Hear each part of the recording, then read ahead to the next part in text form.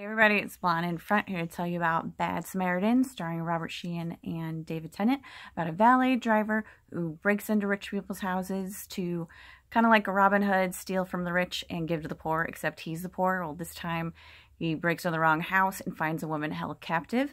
This movie has a Don't Breathe, Silence of the Lambs kind of feel to it, and I don't know why more people aren't talking about it. David Tennant is really incredible, giving a Norman Bates, or kind of channeling Norman Bates and Hannibal Lecter. It has a David and Goliath cat and mouse kind of feel with psychological thriller humor. Basically, if you're poor, do not steal from the uber rich. If you're an equestrian, I suggest skip it because there are some scenes with horses. It's a riding crop for horses. What do you ride?